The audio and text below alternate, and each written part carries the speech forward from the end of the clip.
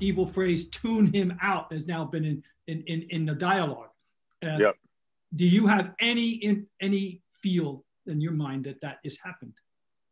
I don't think so. And I say that because when you listen to the players, there hasn't been any signs of that. Normally you can get a feel talking to the players, and it's tough. It's tough to cover a team when you're not there every day. Right. Well, and it's a lot harder to get a feel for where things are. When Kyrie, during that season, when everything went wrong, you walked into the gym, you walked into the locker room, and you knew something was just off. And you could feel it. You could feel it the way guys interacted. You could feel it when you were at practice. You could just feel it that something was very wrong there. That team was not enjoying itself, was not together. It's harder for me to get a feel because I'm not there, but I would say that most of the guys, they're still echoing the things Steven said. The ball movement, he's preached ball movement. It hasn't happened, but I think that's more a factor of the players on the court. Like you said, their three best players, Kemba Walker, Jayson Tatum, and Jaylen Brown, in whatever order, are scorers. And they're not great passers. And they don't have even like a Marc Gasol type big man where you can cut and he's going to find cutters. They don't have that. They don't have really an elite pick and pop big man like a lot of teams have to space the court. And so they're missing some of the pieces of a very good offense, I think. And when you look at Stevens, I think the one thing that kind of pops out about his teams that they have consistently been missing, and I'm not sure it's all his fault. I'm pretty sure it's not his fault, all his fault, but they rarely get points in the paint. They rarely draw free throws. And that's been a pattern dating back to his first season. I think some of that is on the personnel. You look, Kyrie Irving was never a guy that sought out contact. Al Horford wasn't. So some of their best players haven't been that. But I think it's gotten to the point where it's concerning and possibly a factor of his offensive system that they don't put enough pressure on the rim and that they don't put guys in position to draw free throws and get to the free throw line and get some of those easiest points. And that, I think, that would be where I would start with a criticism of Brad Stevens if I were looking at this Celtics team. You know, I think part of the problem, again, is you've got a system that's so reliant on shooting the three, and you don't have great three-point shooters. You don't have enough of them. Like, you've got streaky, some guys who can make threes, like Jaylen at times can make that corner three consistently, but he's not a great shooter. You know, like Kemba's not a great shooter. We know that. He's been streaky his whole life. Last 3 games, he's been pretty good from three. Before that, no, he was obviously he's come back from the injury. So I think part of the problem for me is Brad Stevens, honestly, unwillingness a little bit to adapt and say, my personnel doesn't fit necessarily the style that I want to play and have played. So I've got to change a little bit, and we're not going to jack as many threes.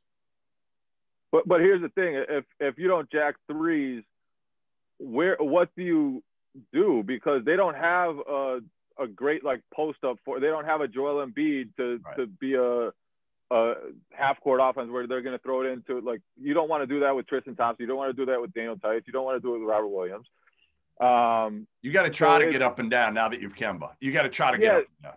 Yeah, and the pace, that's another thing that you look at the stats, and their pace is very slow. And their 3 best players, again, Kemba, Jayson Tatum, Jaylen Brown, they're all guys that should be out in transition, should be out making plays. Yep. And I think it'll make things easier when they do.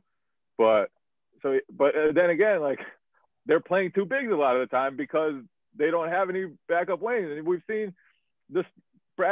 He started last night Javonte Green and Shemi Ojeleye. And amazing. And he's started Carson Edwards. He has started a bunch of guys. He started Jeff Teague. He starts guys. It goes back to what you started with, Jay. It goes back ultimately your first comments where there's not enough talent around the top 3 guys. And number 3 right now isn't really what he normally is. So I agree. I think you have to wait.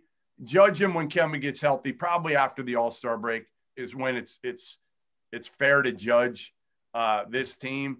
But is some of this on Danny Ainge? Obviously, because he's put this team together, Bob. And right now, they don't look like they fit. And they certainly don't look like they fit with the way that Brad Stevens wants to play. And he did own up, basically. If you take it at face value, I'm just saying, he opened up and he was asked the questions by the Herald headline was blame me. And so he's saying it, okay, but it's all adds up to every individual fan's patience quotient, a realistic measure, whatever, and it's too much is always hanging out there with the Boston Celtics about championship driven and all that. And I shudder when I hear that nonsense because there's so many variables that go into winning, as we all know. I love pointing out certain teams have been in this league 50 years have never won. For example, the Atlanta Hawks. St. Louis won in '58, and the Hawks haven't won since. That's a long time, folks, and they've had some pretty good teams along the way at times. Not this one, but they've had some. And we can find other examples of teams that have never won. It's 50. We're in the 51st year of the incarnation of the Buffalo Braves, San Diego Clippers, Los Angeles Clippers. They're looking for number one, and this is their 52nd year of existence. It isn't easy to win, folks. It's not. And the Celtics have been historically very lucky about certain opportune things that happen. The opportunity to get Bill Russell, the opportunity to get Dave Cowens, when they fit one win difference between them and the Cincinnati Royals, and they might not have gotten Dave Cowens, okay? And of course, Bird, turning out to be even better than anyone ever dreamed, et cetera, et cetera. Yep. Anyway, so I'm saying is I'm patient. I'm not greedy. I'm just like with the Red Sox. I don't want to hear all this nonsense about the Red Sox. 4 championships since 2004. I'm a happy camper, okay? I don't expect to win every year. But people's expectations sometimes get, to me, just too grandiose. Yep. I'm not ready to. I'm disappointed. I don't. I hate it. I watched that game last night. It wasn't enjoyable. You know what I mean? As a basketball fan, it wasn't. Well, what was enjoyable was watching Trae Young. That was enjoyable. He is fun to watch. I mean, boy, I've been on his case since I saw him in Oklahoma the first time. I remember he had one 37-point game one day that was phenomenal, something. And I've been a fan of his, but that's enjoyable. Nice to have a player like that. Well, we've had our share over the years. That's all I'm saying. And one more thing, Jay, talk about the not getting to the free throw line, which has definitely been the truth the whole time. We hear about this every year. But when Tatum was a rookie, wasn't the most overtly wonderful thing about him was the way he got to the basket with that incredible first step, I thought. And I just still think that ought to be the number one thing in his game. Yeah, and I think it's been harder for him since then because, I mean, if you look at that team, everyone was loading up on Kyrie Irving. Everyone was loading up on Al Horford, and he was the third option. Yeah, and it's gotten progressively tougher on him. And now instead of, attacking closeouts and being single covered all the time, he's got a full defense looking at him. And I think that's another piece where the lack of shooting hurts. The Celtics, I think they're near they're in the bottom 10 of the league in 3-point attempts, even though Tatum and Brown have shot fantastically from behind the arc. And it just shows you there's not enough spacing on the court. And so I think if they could get another shooter, another 2 shooters, that would really help those guys. And I think why they drafted Nesmith, and it still might happen. I mean, it's with him, of course. I mean, my God, we're talking 2 months in his career, 3 months in his career. Not saying, but it's what that's right. They did something that they seldom do, and which is drafted for a need. Right. That was a need. Turns out that the benefit they're getting from the draft is the other guy, which has been a very pleasant bonus, as you said. And I just think he's going to continue to get better and better. I just don't see why he won't, as he has a feel for the league as time goes on. And Pritchard won't be I think he's going to be a solid player for a long time. I really. Yeah, I like Pritchard a lot. I mean, like I said earlier, and like you said, their bench would be really lost without him. He's been that important, and I think that's kind of shows you how little they've gotten from some of their other pieces, especially Teague.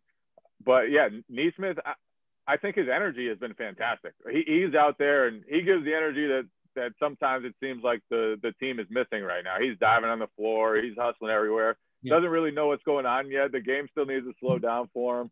He still needs to find that shot, and I think he will find that shot. You talk to guys from when he was in high school, from when he was in college, and they just talk about how ridiculous a shooter he is. So I think that'll come along.